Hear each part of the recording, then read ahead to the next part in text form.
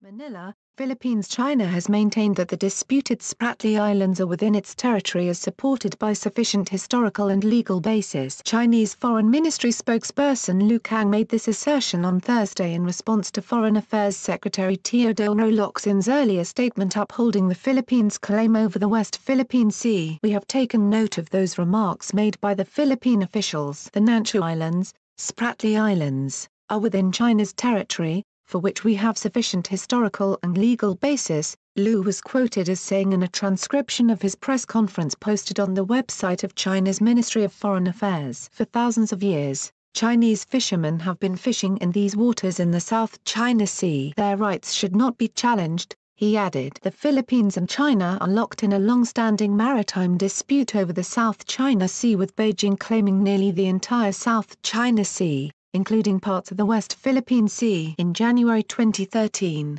the Philippines filed a case challenging the expansive claims of China in the South China Sea before the United Nations Permanent Court of Arbitration. The arbitral tribunal ruled in favor of the country's sovereignty over the WPS in July 2016, which China refused to recognize. President Rodrigo Duterte has chosen to set aside the ruling and pursue warmer ties with the Asian economic powerhouse. Lu added that the disputes involving the South China Sea should be resolved through negotiations between China and countries directly concerned, including the Philippines. "We are committed to upholding peace and stability in the South China Sea in concert with other regional countries," he said. However, Duterte recently warned China not to touch Pag-asa, Thitu Island, which is the main island feature in the Philippine-occupied Calayan Island group. The president made the statement after a report by the military's Western Command showed a surge of vessels from a Chinese fishing fleet around Pag-asa Island. Given the alleged incursion of China in the West Philippine Sea with the presence of its vessels,